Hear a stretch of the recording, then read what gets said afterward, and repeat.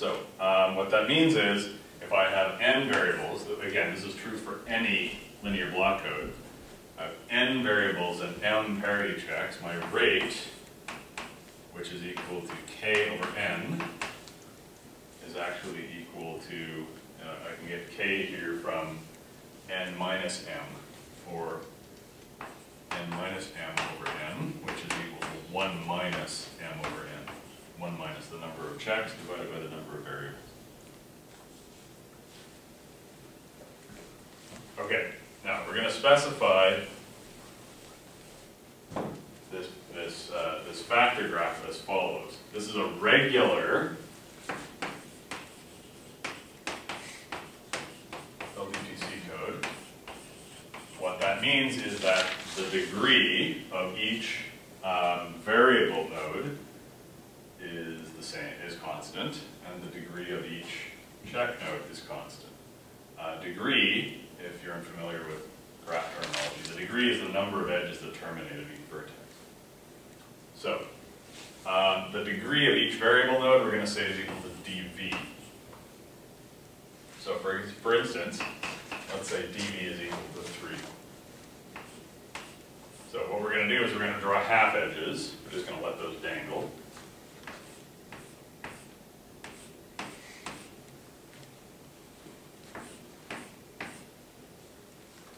Down on the bottom, each check has a constant degree of dc. In this example, let's say it's 6.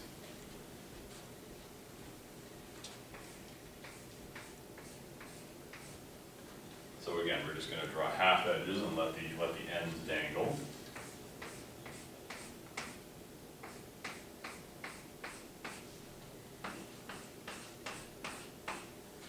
Like so. Then what we do is we number all the half edges.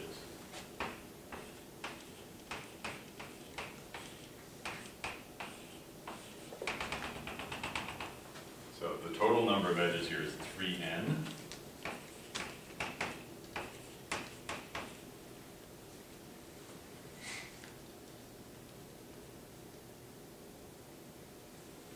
Or more generally, it should be dvn. So that clearly, since each variable has dv half edges attached to it, the total number of half edges has to be dv times n. Similarly, down here, we're going to number the edges.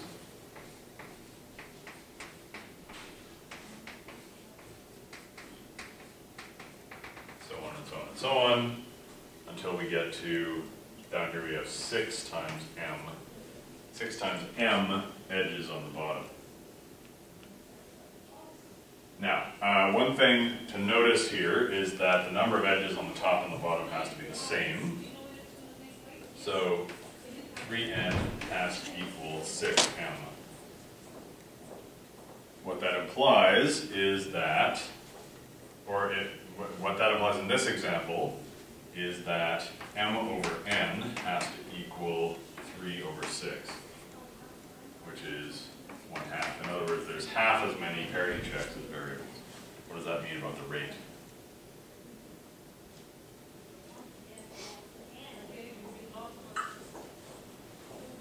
Rate of this code.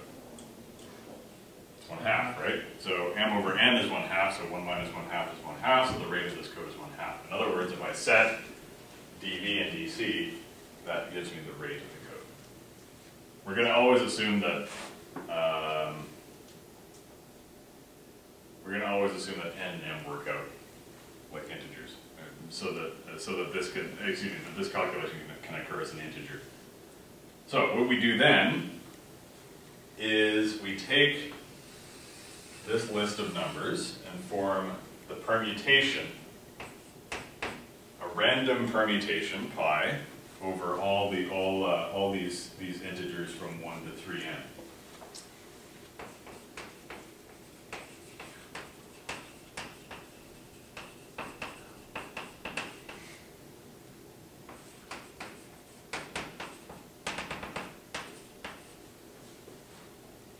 And then what we do is we connect check j, we connect j to pi of j.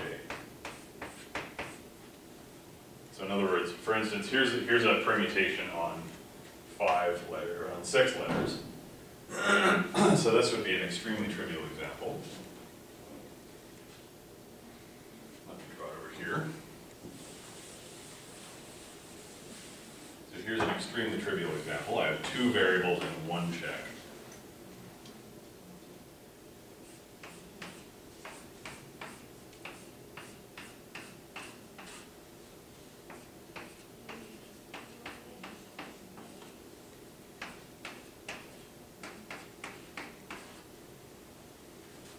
This is actually a useless example because all of both variables would be attached to the same check, and that's bad for a reason that I'll talk about in a second. But a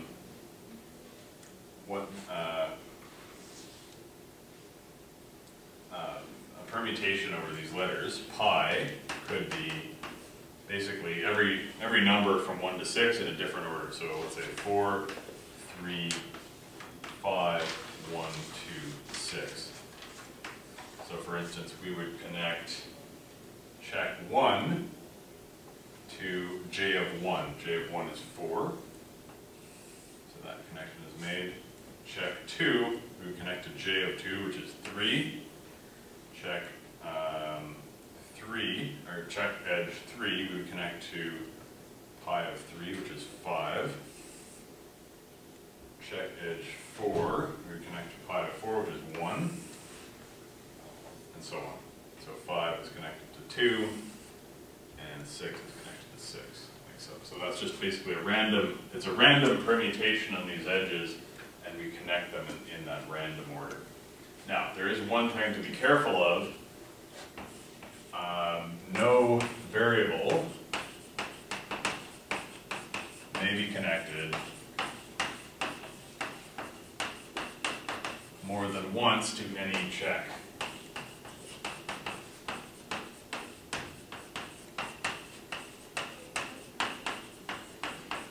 So what you can do is you can apply this permutation, check to make sure that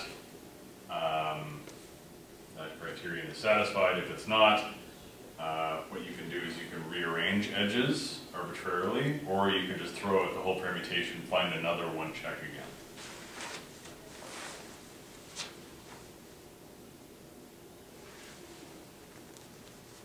So what this does, if n is sufficiently large, what that does is ensure that most of the cycles are fairly long. So if everything is connected in completely random order, and let's say n is 1 billion or something, if n is like 1 billion, we start at x1, we'll then be randomly connected. We'll have 3 connections, but let's say the first connection is connected to something randomly selected between 1 and 500 million down here. Then again, that's connected to something randomly selected from 1 to 1 billion up here, and so on. So we, in order to get back to x1, we have a fairly long path, hopefully. So this should hopefully ensure that most of the cycles are fairly long. And in fact, what you can show is that as n goes to infinity, with probability 1, all the cycles are infinitely long. But that's something you can look up in the literature for these kinds of codes.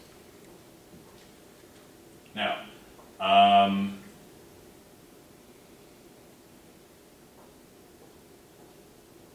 we have our parity check matrix. Let me just emphasize this point. Number of edges up here and the number of edges down here must be the same. So what that implies is that dv times n is equal to dc times m, which means m over n is equal to dv over dc. So therefore the rate is equal to 1 minus dv over dc, generally. So for example, if dv is 3 and dc is 4, what's my rate?